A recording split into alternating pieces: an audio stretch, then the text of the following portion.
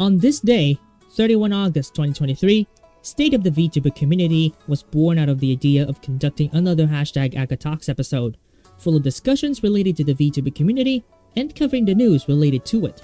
Since then, it continued to thrive through its comprehensive news coverage regarding recent events, some of which are controversial in nature, through special reports, as we try to understand how this will affect the community as a whole.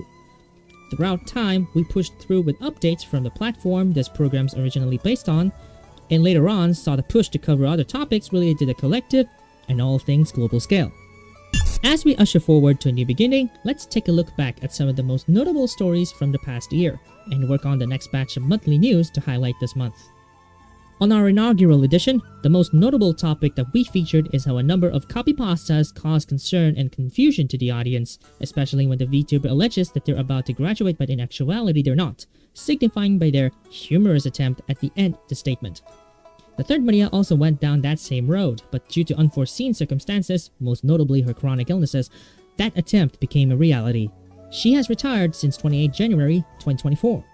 Since the September 2023 edition, the program has included additional news that ties in with TBMSOC's parties and its related interests, one of which being the two men dead or alive collective #Mom1. But first, we covered Akio Air's upheaval with regards to it hiring a minor to be a part of its talent slate. Wawa was behind the heavily scrutinized Princess Nofi. In turn, thanks to Night Owl Athena, formerly known as Athena, their talents begin resigning in solidarity over that and more, which includes poor management, Overwatch in exchange for favors, and overall being a complete disgrace of a CEO. Due to those and other factors, including criticisms from its investors, Akio Air decided to cease operations last March 2024. And lastly, Sino Arisa began winding down its operations with the cessation of Global Edition. The Dead or Alive collective began reporting on this news until its first cessation, with Emmanuel Tiga acting as the host of the program. Come October, we gave out an update on the Akio Air situation where we discussed the statements divulged by its former talents in summary, as well as discussing the implications of streaming with a childlike character while going the same route as Sigure Ui. In addition, we also covered the inaugural launch of Paranoia Festival, which was conducted on the VStream platform. The first Maria showcased 2 out of 3 titles throughout the program. On the November 2023 edition, not only we covered the initial cessation of Sino Arisa through Global Edition, but we also covered the Aurora Live VR debacle which AOS, aka the Snake Lady, divulged all the alleged infractions.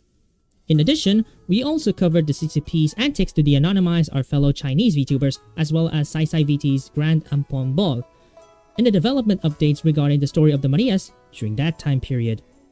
As we conclude the year with the December 2023 edition, we covered a whole lot of stories, from the recent Twitch meta that has caused upheaval thanks to MarkPie, where the open letter was issued, to the formal debut of the first Maria. Also included is the first cosplay-related coverage, where the first Maria takes us to a journey as she also formally kicks off her debut as a cosplayer. Come New Year 2024, some significant moments happened that have reshaped the Marias as a whole, with the total departure of the third Maria from all social media. In addition, we also report the departure of Sino Arisa as a series, with the cessation of the Japanese edition, as well as Twitch Korea due to ISP fees. The first ever leap year episode is also the first attempt at converting the program to a podcast form factor, with coverages such as Laboraivu SIF2 global launch, Shonso's infractions, and hardcore fans of Nijisanji publishing names to send hate following Selen Tatsuki's termination. This month also features the conclusion to the story of the first Maria along with the publication of the first anniversary list.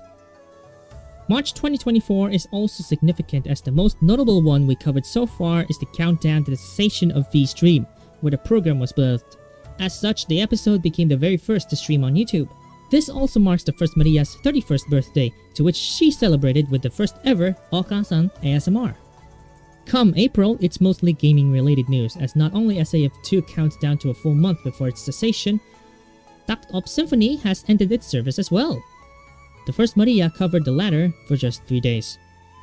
In addition, we covered some drama as well, as not only China-based Aurora Live VR returns for round 2, at Nari El Mao jokingly states that lurkers are not to be appreciated in any shape or form, calling them cringe. This is also the first edition to formally feature news from around the world in replacement to VStream updates following the cessation. Come May of the year, it's all but sadness, as the edition features not only 2 obituaries concerning Shiraniten and Kabusu, the world's famous doge, it also covers the end of SIF2 with the cessation of Global Edition after 120 days in service.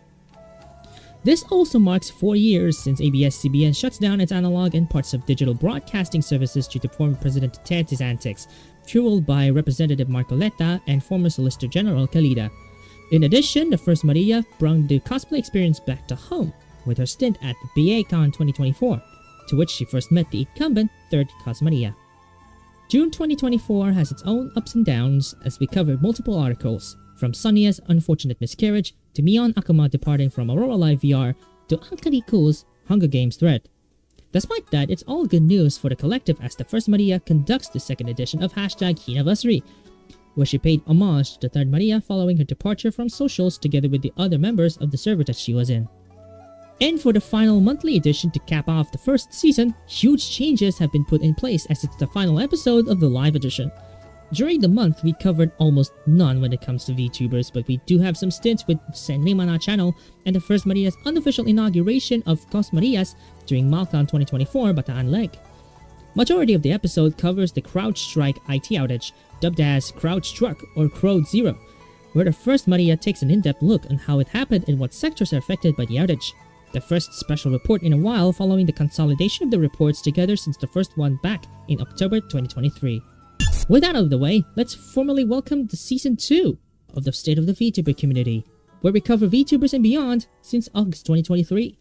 My name is Mother Agatha, the First Maria, and today marks the first anniversary since the first unscripted episode back on VStream, where the program first launched. It has been a long and tumultuous journey, but we're still working on bringing the past episodes together, along with covering other articles from our partners. Let's continue with the episode to learn more.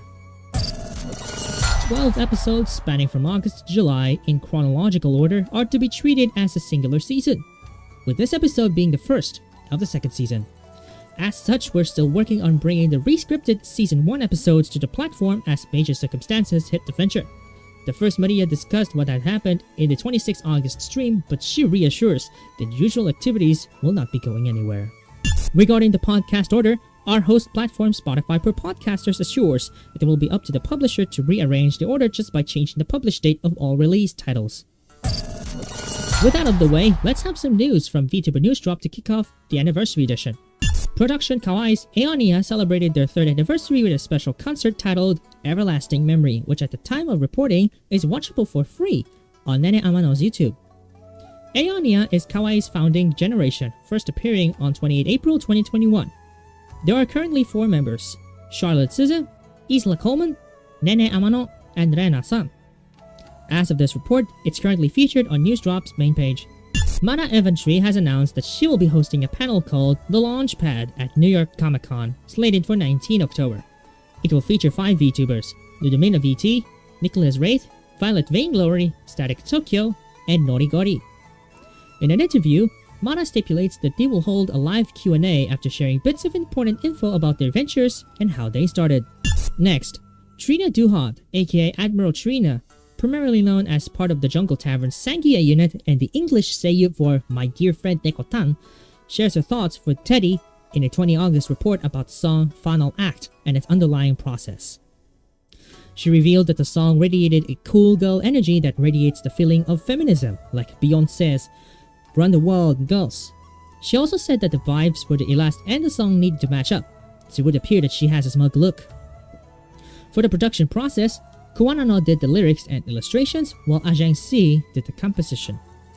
Trina also said that she takes inspiration from all VTubers who make their own songs, most notably those from Phoebe.